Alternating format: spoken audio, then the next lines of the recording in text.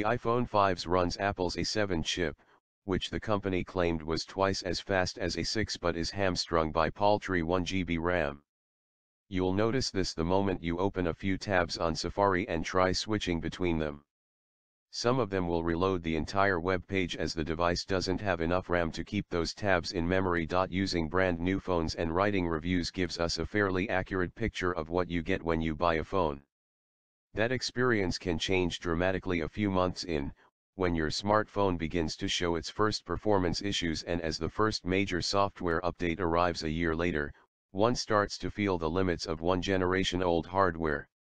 Gadget's 360 staff members tend to change their phones roughly once every 2 years, which allows us to report long-term observations that paint a more accurate picture of a phone's longevity.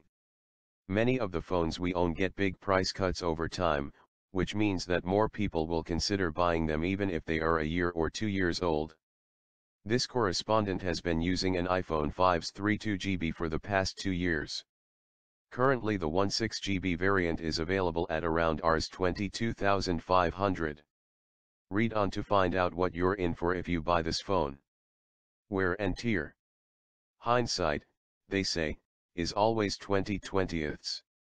Even though Samsung's large Android phones were successful, Apple stuck to the 4-inch sized iPhone in 2013. When the 4.7-inch iPhone 6 was first released, this correspondent didn't really feel the need for a bigger screen as most of our reading and gaming was happening on an old iPad 3. However, a year on the iPad has started to show its age. Almost no apps open without a significant lag. The iPhone 5s has become our primary computer. For the past few months, we've found ourselves